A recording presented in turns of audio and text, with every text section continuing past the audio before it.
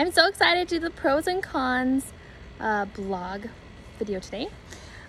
It's the pros and cons of having a yard. I just barely mowed my yard. It's kind of dry because it's very hot here.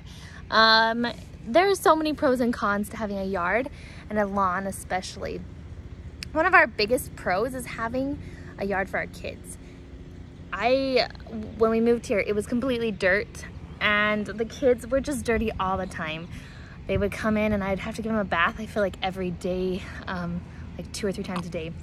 Not really, but it felt like it. They were just gross. I love having grass. It's soft, it's nice. Our little ones like to sit in it.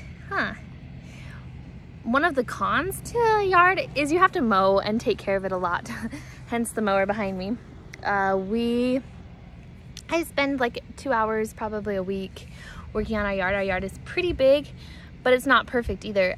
We have lots and lots of weeds in our yard, which is another con.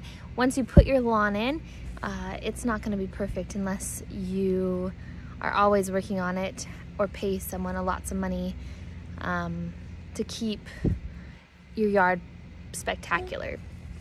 Another con to having a yard is that you always have to be watering, and especially in the places I've lived where there's not a lot of water, we live in a desert, it's hard because I feel like I'm using water that could be used for other things that might be more important. So I tend to go less on the water than I probably should, hence again the dry spots. But that is a con for me. I don't want to waste water. A pro for having a yard is I love sports, especially soccer, and having the yard so I can kick a ball around is amazing. As well as playing frisbee with my husband or golf. I love just like putting around our yard with a golf ball. A con for a yard is that it takes money to maintain, like whether you pay someone to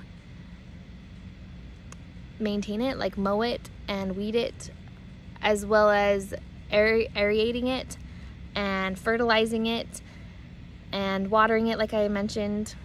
There's a lot of money that goes into it, but then you don't have to be constantly cleaning again. Like I said, with the dirt in our yard, it was always being brought into the house as well. Not only are our kids dirty, but our house is dirty, so it was just about as much time spending mowing the lawn as I was cleaning mud and dirt off of our floors. So that was kind of unfortunate. So that's a definite pro, is less dirty with a yard. Another pro is it's cooler. I don't know what happens, or I'm not a scientist, I don't know why, but with grass, your whole yard feels so much cooler than if you just have dirt and weeds. I don't know what that is, you'll have to look that one up, but that is a definite pro as well. So there's a couple pros and cons. If you want to hear more about our pros and cons blog and more pros and cons, please check out our website, prosthencons.com. Say bye. Have a good day. See ya.